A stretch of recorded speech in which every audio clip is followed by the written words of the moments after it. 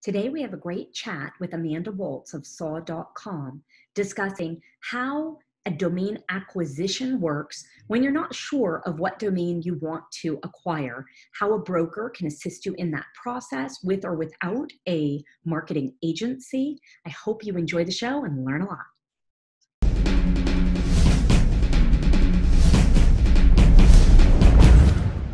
FD was built by domain investors to increase your inquiries, sales, and profit. Forget spreadsheets and archived emails. Manage your entire investment portfolio in one place using a secure and completely confidential platform. Learn more at FT.com. That's EFTY, FT.com. Hey, Sherpa Network. I'm Tess Diaz, executive producer of DomainSherpa.com. And today we are joined by Amanda Waltz of saw.com. Hi, Amanda. How you doing? Good. How are you? Oh, pretty well, thanks. Good. So you have been brokering domains for how many years? A lot. I kind of lost track. I think it's 10 years this year. Oh, congratulations. Yeah, thank you. Yeah, you have been a real driving force in the brokerage industry, and I am really excited to have this conversation with you today. First, I know last time you were on, we were talking about a couple dings in the messages, and I'm super excited that we have figured out what to do, and I think as a PSA for humanity, we should share it. Because it's a pain in the neck. This whole work from home is an adjustment for everyone. And on top of that, I mean, you shut down iMessages on your phone, on your computer, you mute the message, you do not disturb, and it still dings. And It's taken me this long to figure it out. So PSA for our whole Sherpa network. What did we do? We went. I think it was in the settings on the on the actual Mac rather than we went up into the phone. You're right, into the Apple icon on the computer, then messages. Yes, and preferences. Then general, and then play sound effects. Exactly. And turned it off. Because most other things, if you quit the application, it should stop. Absolutely. Usually takes care of it. And I thought, oh gosh, I've done it on my phone, and we got that feedback from one of the listeners, and there's nothing worse, especially if you're noise sensitive. I actually have a couple of people in my family who are driven to who knows what when noises are really that annoying. So I felt for that guy for sure. Oh, yeah. Well, I mean, I do feel for our listeners, absolutely. But also on the other end, I just feel like there are so many little problems that we are solving constantly. Yes, well, you solved it. Oh, it was you. Thank you. I like that we sat and tested it, and you're like, send me another text. Yeah, it was good teamwork for sure. High five. All right. So I'm really excited to talk to you today about the process when a client approaches a broker for an acquisition, both for folks who are listening to the show to understand what that process looks like, or also sometimes people come and listen to this just to discern if they need a broker or what value a broker adds. And I think aside from, the negotiation process and saving you time and money in the negotiations, I think what we want to focus on today is that different part of the entire step-by-step process. So you said you're working on 3 large acquisitions right now, and you don't have to share, obviously all that private. Yeah. But let's walk through. So somebody calls you, maybe they've already decided, we don't have to go through the decision-making process, right? But so let's say they're at the point, they know they want you to be their broker. And sometimes they know what the domain is, sometimes they don't. How do you start it out? And we're talking just a high-end acquisition. So, probably 6 figures and up, let's say. Correct. Yep. And that's what the 3 of these are right now. They're all very, very different. They all came to us by way of referral. So I would say honestly, 90% of our acquisition business comes from other happy customers who have utilized our services in the past. Whether it was myself on my own or one of our other team members and their other companies, and they did a good job for that particular client. And I've had calls where people have said to me, "Oh, I was with so and so at dinner the other night, and we started talking about their great brand, and they mentioned that it all came from a domain name, and we want to know if you can do that same thing for us." I mean, that's like the most amazing call or email to get when somebody specifically says, like, we found our domain before we named our company. Mm-hmm. You and Yeah. I both know that it certainly does not always work that way. And there's sometimes that 11th hour phone call from a company saying, "Oh my gosh, I can't believe our digital agency didn't get this, but they recommended you, and can you help us get this now?" So, I would say that no two acquisitions are the same. Mm-hmm. Um, I couldn't even begin to describe how different all of them are, especially even the three that I'm working with right now. Um, the only thing that's similar and exactly the same is that they all came from another customer who was happy with our services in the past. Um, so back to your question about, how do we begin? Um, Usually, well, not usually, I won't do it without having a telephone conversation with the potential client, just to make sure that we're all on the same page, that they understand that, like I just said to you before, no two are exactly the same. Some acquisitions can take a week, some can take a month, some can take a year, and it really needs to depend on a good working relationship. Do they understand the expectations? Do I understand their expectations? Are the expectations aligned? Does it make sense for us to work together? Absolutely. So, yeah, so, you know, I don't necessarily have a full on questionnaire, but I do have three main questions that I walk through, with them. And I think it goes back almost to consultative sales training, in that, do you understand what your prospect needs? Do they understand what it is that you have to deliver? Do they understand time? Do they have the budget for what they're looking for? And if you have those matches, how's your rapport? Does this person seem like somebody that you want to work with and for? And then a lot of the other details, I would say, get ironed out as you go through the process. You might identify their product, service, platform, whatever it is that they're looking to bring to market. Every founder has a vision. They may be at the very early stages of what that vision looks like. They could also be um, already started. They may have a seed round. It may all be personally funded.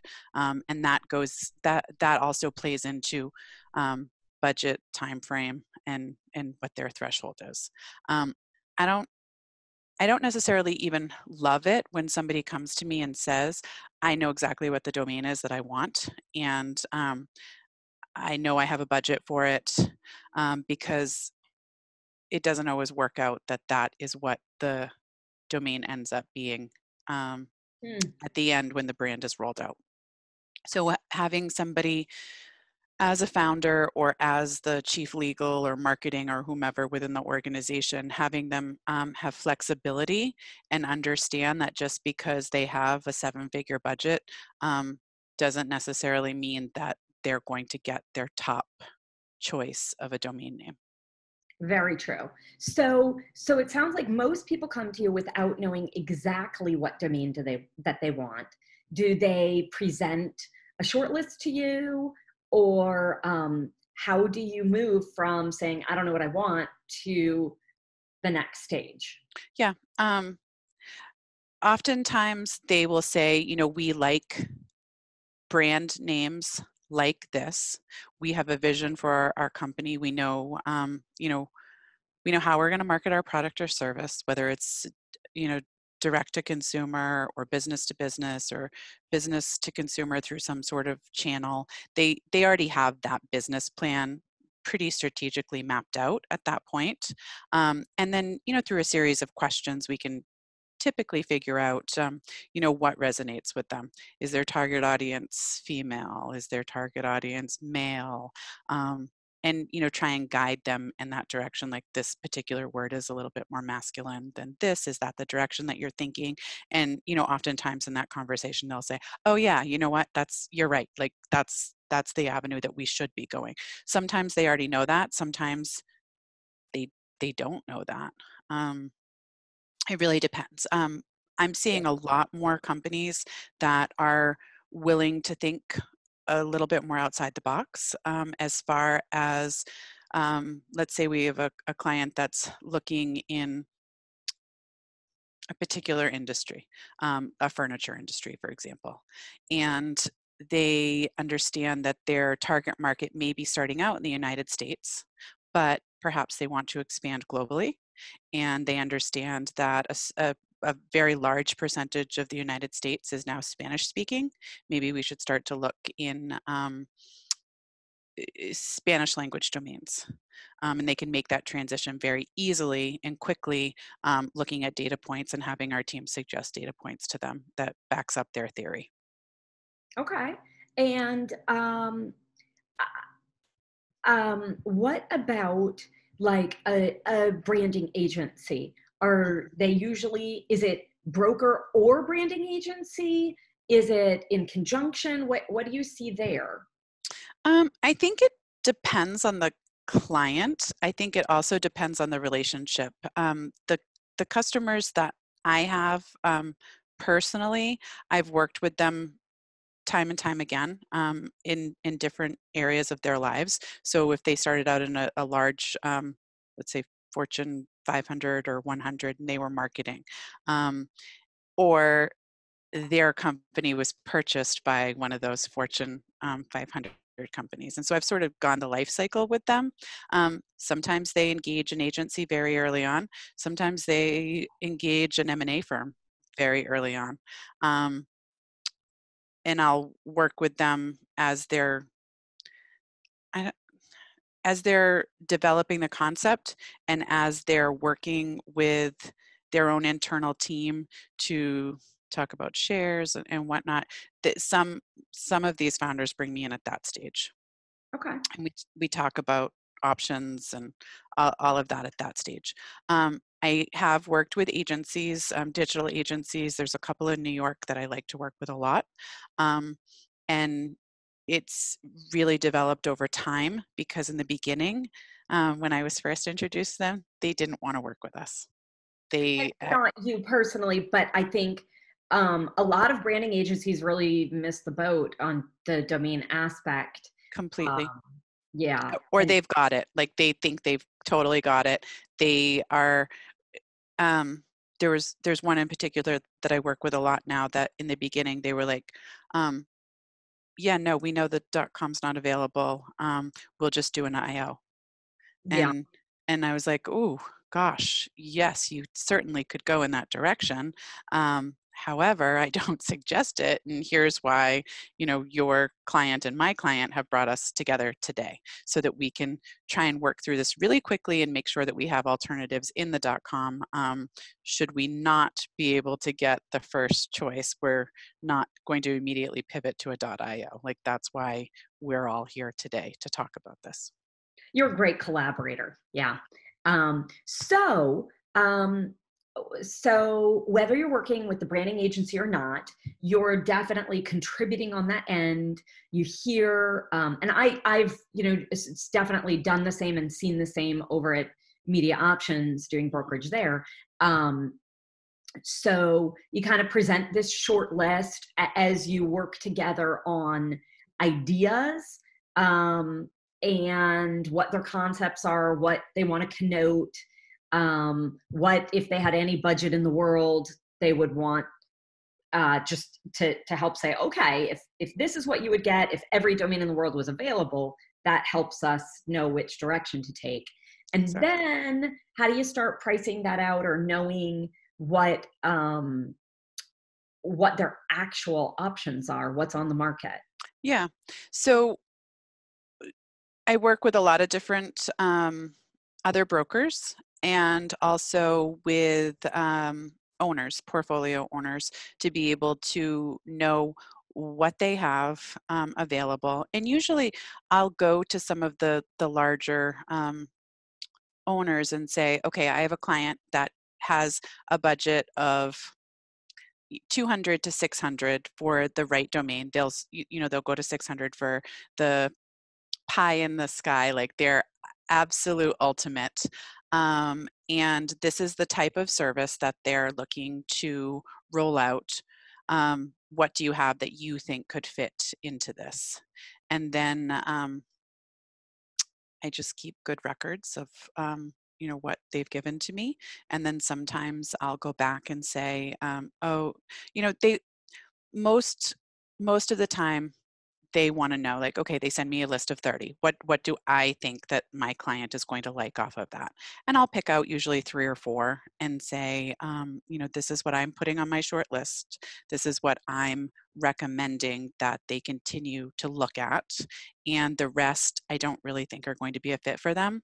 But is it okay for me to keep them on a list and check back with you and, next month I will most likely have a different client who will have similar requests. Would that be okay? And 9 times out of 10 the seller will say yes, because ultimately that's what they want to have happen. They want their domain, their investment asset, to turn into a household brand, and have the company that is using it use it in a way that if they were going to use it themselves, they would have done so. That's neat to see that side of it. Yeah. And there's no MLS in the domain industry or anything like that. So relationships and record keeping are very important. Sounds like you do a great job at that. And those private portfolio owners are important. Yeah, there's definitely been times. I see this all the time. I say to buyers, this is a very fluid list. Like, what you see today does not mean that it is going to be available tomorrow. There's a list that I'm working with right now with a company, and we've been working on it for about 6 weeks. And they zeroed in on something last week that I said to them, this is out of your budget at this point, but I want to put it here in case your board decides that you can stretch for that. And it just happens to be a media options domain. And lo and behold, it's not available anymore.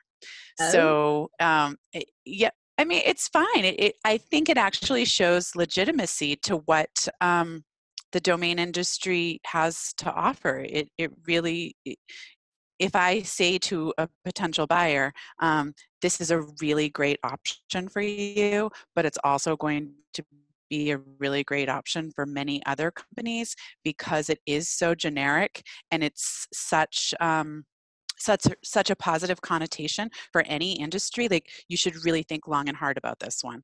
And the fact that it was under agreement shows that That legitimacy. Yeah. Exactly. Yeah. Oh, interesting. Yeah.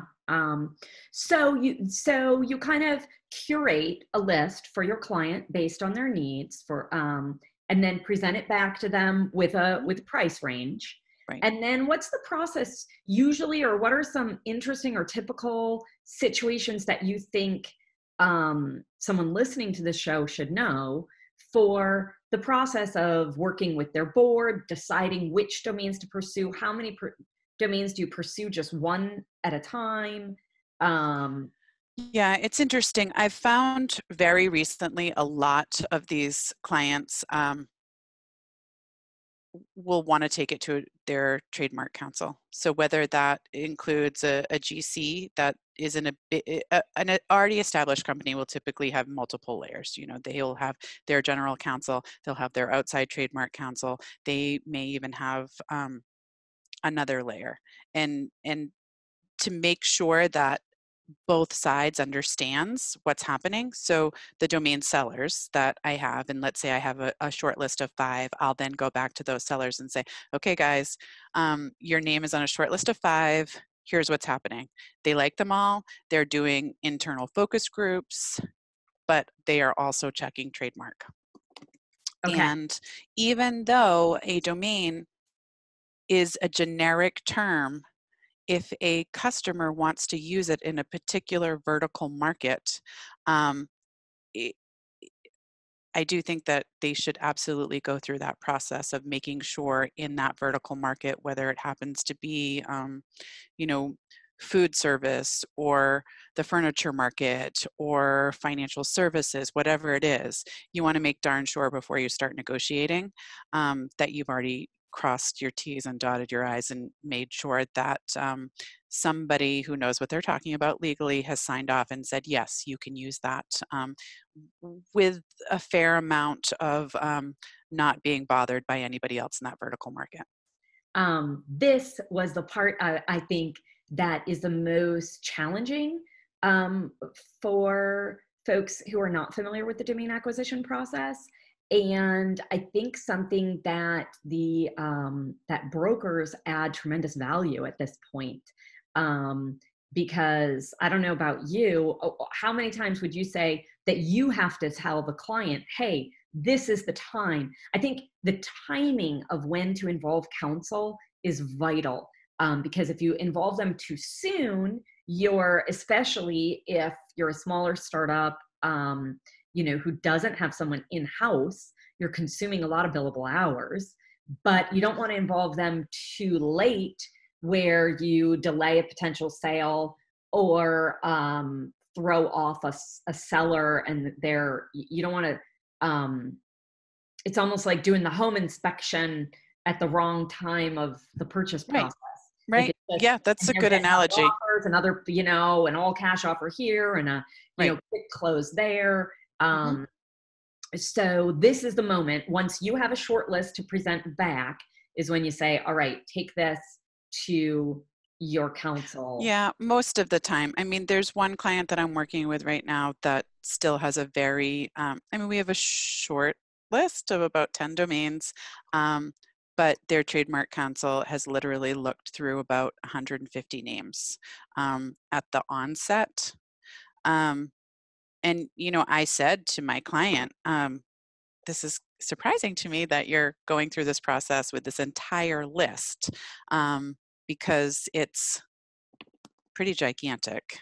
But she felt really confident. This isn't her first rodeo. She's done this a couple of other times, that this is how she wanted to proceed because this is how she had done so previously. So, there's also that trust, right? It's that fine line that you walk.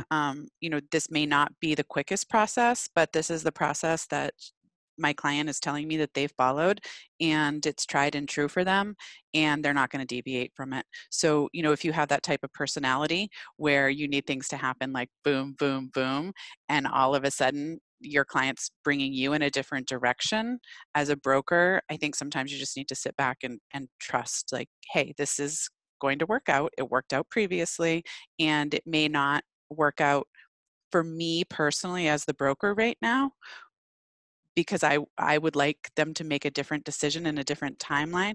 But really, at the end of the day, if you're good at your job, and if you can sit back and know how to follow the cues of your client, those are the clients that I think continue to refer you, because you're not putting that tremendous amount of pressure on them, and you're being honest and transparent and voicing your opinion, like, hey, I would really hate to see you spend $800 an hour going through all of these domains. But if that's your choice and that's what your team is telling you that they want you to do, and you've done it in the past, who am I to say? Yeah. Who am I to continue to insert myself when it's really not? It's not my lane. I'm not ready to negotiate yet because they haven't made a choice. Yeah. So, I think that is very consultative, like you said, and then they do what they need to do. So they come back from the trademark attorneys with a shorter list of at least what they would be allowed to pursue. Right. And then but that's not necessarily, I mean, I assume first they would narrow down like, hey, we don't like these couple. We're not going to pay the attorney Right. for those. Yeah, exactly. Get them off the list, and then you have to go back to the sellers and just say like, hey, you know what? I made this recommendation 2 weeks ago. You had 2 that were still left on the list. They don't like any of them anymore. I'm really sorry. Stinks. I thought it would be great for them, but it's not going to work out. Okay. Yeah. So it's not me, it's you. Right. It's a great domain, just not for this client. I mean, yeah. So then you have the short list. And how do you decide what to pursue, which to make? Do you make offers on all of them, but No. Yeah, no. Yeah, That to me would be like, I think that could get pretty ugly pretty quickly. Maybe it works for some, and they just put out like blanket offers and see what comes back. I have a pretty good sense. In my opinion, I don't know why I asked if you do that, because I wanted you to be more, no, I think in my opinion and experience, that's a sign of not a great broker. That, I mean, you should be able to prioritize your list and make offers that are actually meaningful, because you'll never keep clients coming back. Oh no, that would burn like the biggest, like grenades going off at that point. No, I mean, I think I have a pretty good sense of knowing either I've sold domains for this particular group, or Jeff or Brooke or Rob, whomever.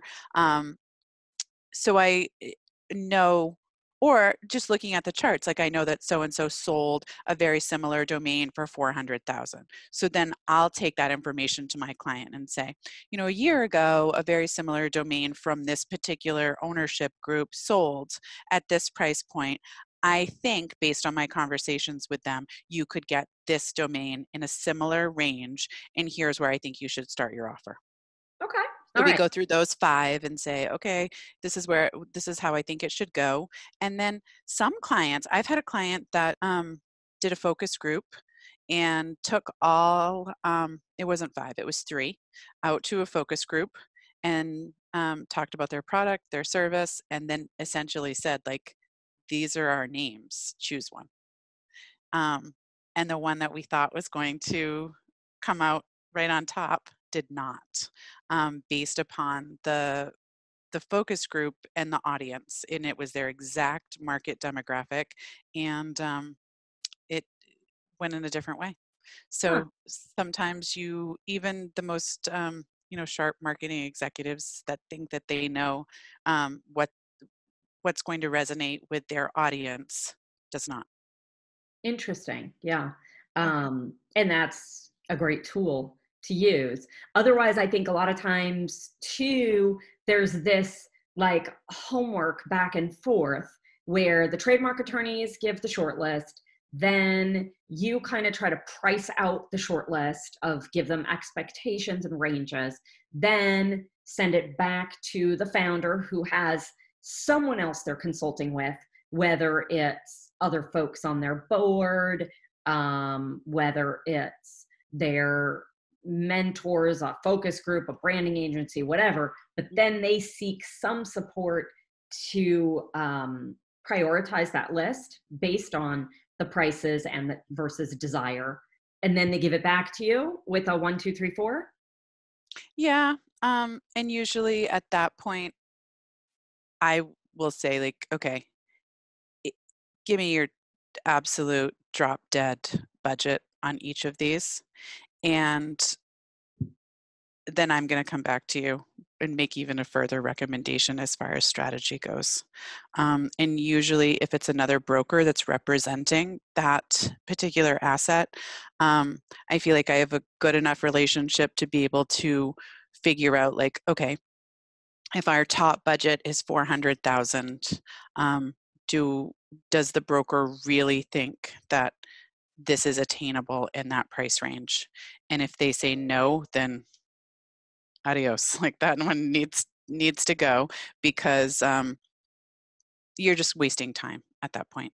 If the seller is really not going to accept what the top budget is, even though we've all already talked about it before. I mean, things are so fluid, they change very quickly. You just want to make sure that you're creating the best buying environment at this point for your customer. Yeah. Yeah. And then, if you have the good buying signals and the other broker or the owner of the domain is like, yeah, you know what, if it was an all cash offer and they could close really quickly, I would let it go for that price. Or absolutely not. Like, I get inquiries on this name all day long, every day, and I just don't need the cash right now. And that's cool too. You just know, like, okay, this isn't going to happen, or I think there's a very good chance this is going to happen. Okay. All right. So what further in the process then do we need to know? Next, it's just you start making the offers and you have to decide which ones you want to wait on or further negotiate versus which you just want to move to the next domain on the list. Yeah, I mean, at this point, you've got a pretty short list typically, usually, 3 to 5 domains, I would say. And I usually have them stack ranked at this point. Like, if this, then that. Like, if you can't get this, what's your plan B? And usually at this point, you figure out pretty quickly who's a motivated seller.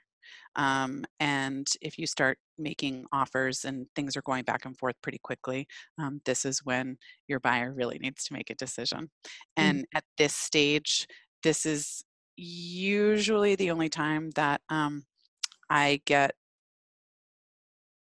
more, I don't want to say aggressive. I actually don't like that word. But this is when I get more serious and say, okay, this domain does get a lot of interest. It could lend itself to many other industries. If you really want this one, like, let's not mess around. I don't want you to think that you're going to get this and then in the end have, I don't know, $30,000 stand in your way because you didn't make a decision quick enough. Yeah.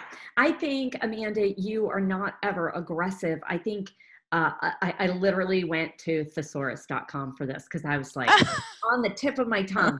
I think you are assertive but I think the best word is emphatic. I think you know when to underline or highlight something.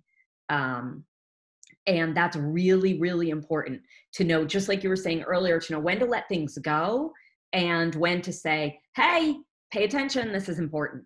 So I'm going to use that with my husband and my kids when they tell me that I'm at that point where they're like, back off. And I'm going to say, no, I'm sorry, but I am really assertive, not aggressive.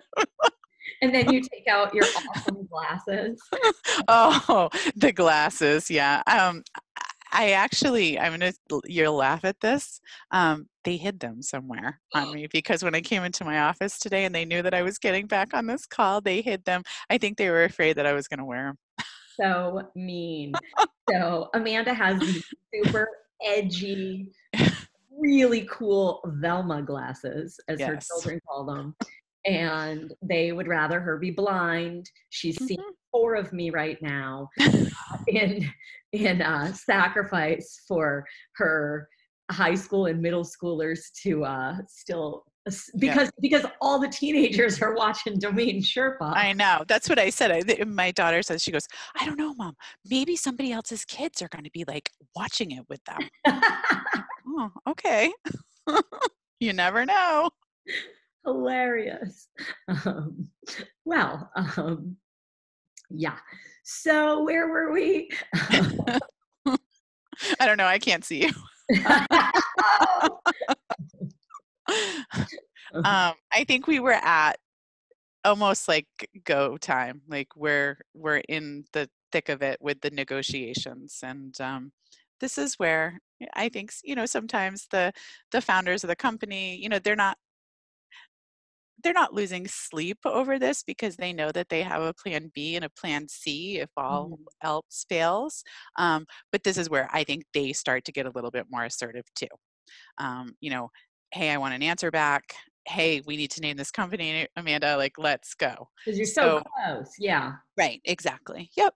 And I'm sure they have a queue of things waiting for once they have the name defined. Oh, Yeah. I mean, they've got creative waiting, they've got legal waiting because they have these documents that need a name of the entity. There's,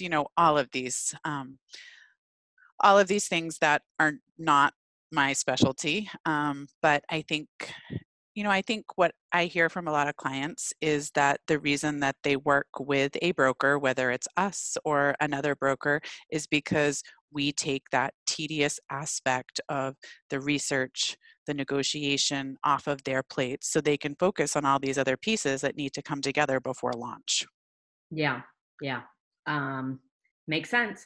So I think that was a good start to finish of the process.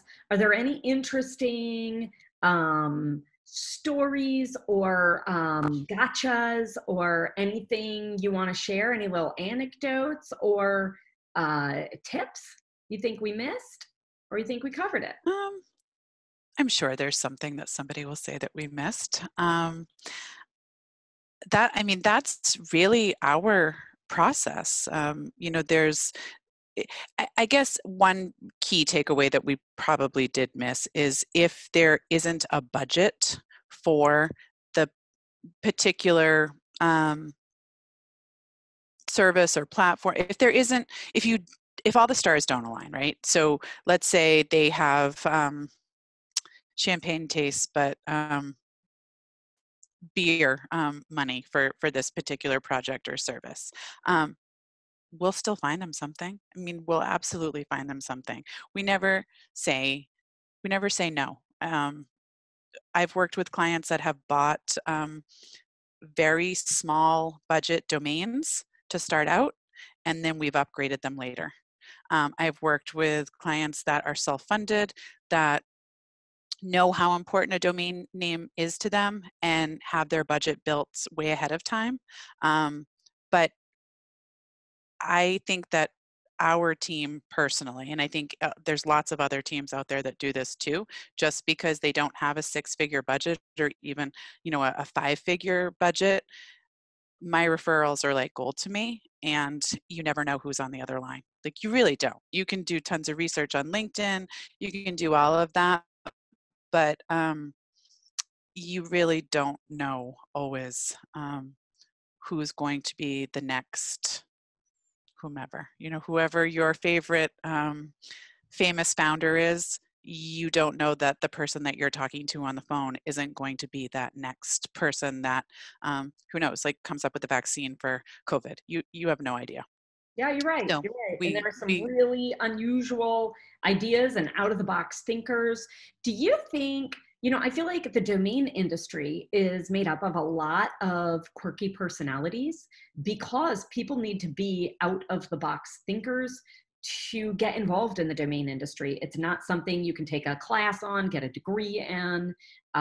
It's, a newer asset. I love how Drew Rosner always says, he's like, there's no other asset has appreciated over the last 20 years like as much as domains have, and yet so few people know about them or intimately understand them, which you would think there'd be some motivation. But anyway, I feel like startups and founders more is in that arena than in the Fortune 100, 500, whatever's who are just developing a new product or service. I feel like those folks are a little more creative and quirky too, in a different way. Does that affect your engagement with them or your yeah approach? yeah, I mean, I think you approach every situation a little bit differently. You learn how to engage with different customers in different ways. Um, yeah, I 100% agree with where I think you're going with this. Some of the Fortune 500s, the executives or the marketing folks or the legal folks there have a very one-sided view of how this gets done. And if you're working with a founder and let's say their investor, who Mhm. maybe have done this a couple of times before already, they have a very different and unique way of approaching this and are more willing to listen to the way that I'm suggesting that we approach this than some of the others. You know, I've worked with companies that will come to me and they'll say, I know exactly how much we need to pay for this domain. We've already carved out a budget and that's all we have. Okay. And you would think that they would have a lot more money to spend on something like this based on their earnings calls. I guess we'll say that. Just a little bit more rigid in their approach to domain acquisition. Okay, interesting. Yeah, yeah. Very cool. So with these 3 acquisitions, I wish you well. I hope that some of them we could hear about on a future Sherpa. I hope so too, If because not, they're so exciting. that's really cool. Yeah. And Yeah. if not, I'm sure we'll have something else to talk about. But more than that, I hope you find your glasses. Me too, for sure. Oh, thank you for taking the time after, Thank you. I know yesterday was a rainy day in Boston. Did you have hail, did you say? We did. We had hail. It didn't last long, but the wind that came with it made, well, internet with 2 homeschoolers and my husband that runs Zoom calls all day long. It makes the bandwidth here a little spotty when the wind starts to blow like that for whatever reason. I bet. Well, I think the wind and hail was just the collective crying of all of Boston over Gronk. I agree. I'm still not over it. I can't remember if I was talking to you about it. I actually said to my husband a few weeks ago, could this really ever happen? He's like, you're dreaming. And my son, who is such a Pats fan, he's like, Mom, he plays for he's a personality for the WWE. That's never going to happen. And literally yesterday, school canceled for the rest of the year and Gronk follows Tom. Wow. Unbelievable.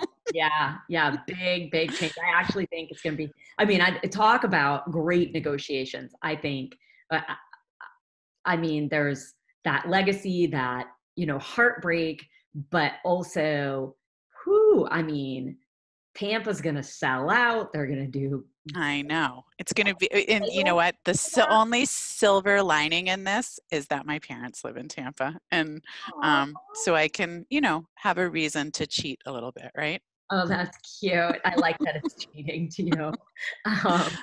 I wouldn't ever even consider, even if my parents did live in Tampa, but no judgment. But I also think, I mean, the Pats getting a 4th round draft pick. I mean, they're smart. They got to rebuild. Yeah, I hope they use it wisely. Yeah. Well, I think they use everything else wisely. So yeah, I'm still heartbroken, but I will get over it. We all are, but yeah. So on that sad note, yes. Keep watching the birds in Boston, and we'll see you next time. Okay, sounds great. Thank you so much. Thanks, Amanda. Bye. Bye.